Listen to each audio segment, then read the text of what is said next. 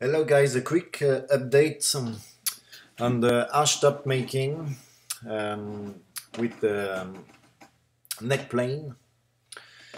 Um, just to show you, I didn't change anything on my center curves, so we still have our angle, neck plane distance, my highest point of the arch.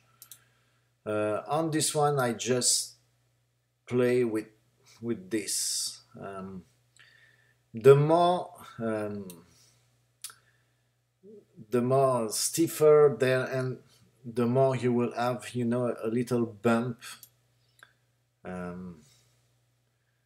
like it like that because honestly, when you make it with the CNC, you cannot see the bump, but you do as you want.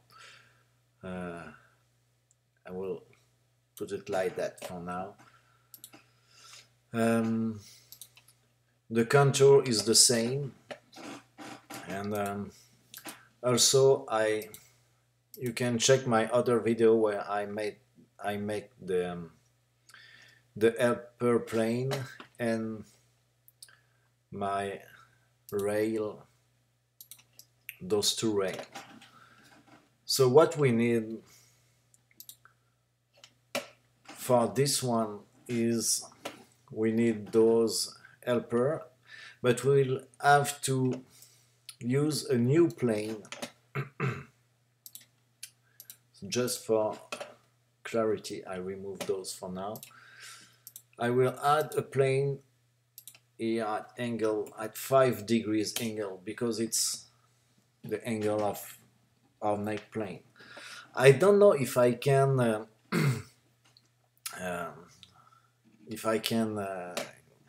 how you say that, if I can fix the angle of this plane with the angle of this, to have the parametric stuff. But anyway, it's not that difficult to change. And now we'll add a drawing there. Let's project those two lines on our drawing. Then let's draw a line over there. Make it, oops, sorry. I want this to be equal to this one. And let's join these two together. Okay. And now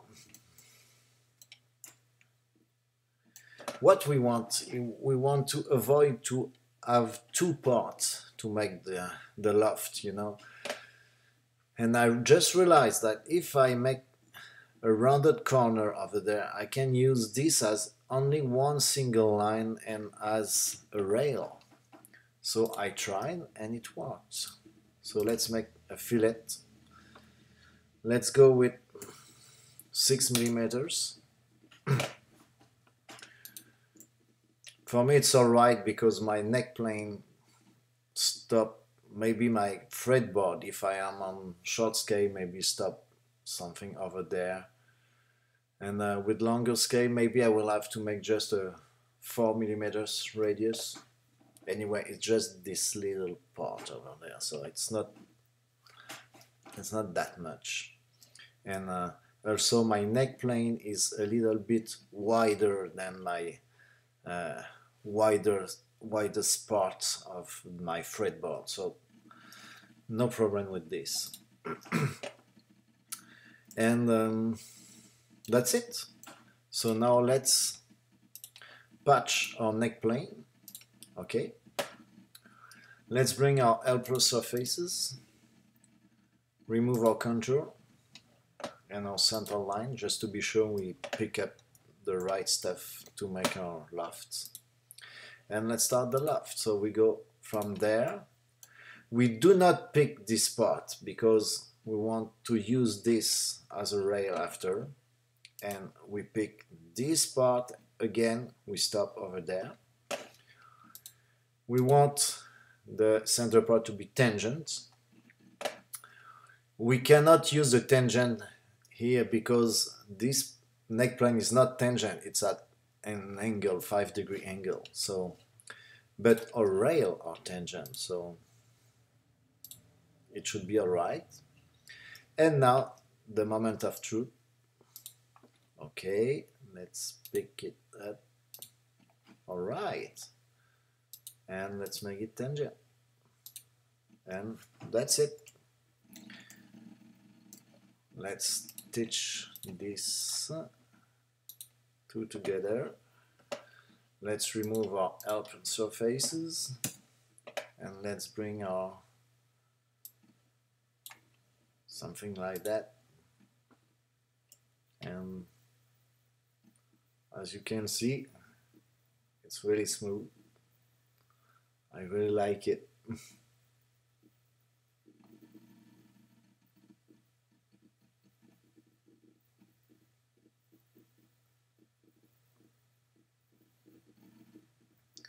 So you can play after with all the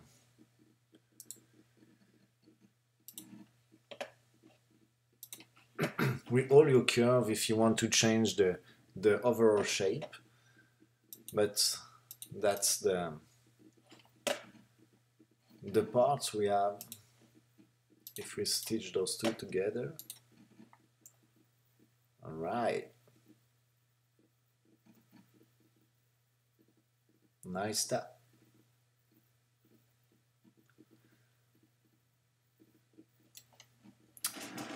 So that's it. I'm very happy with the result, and I think this will be my new mold for my laminated top.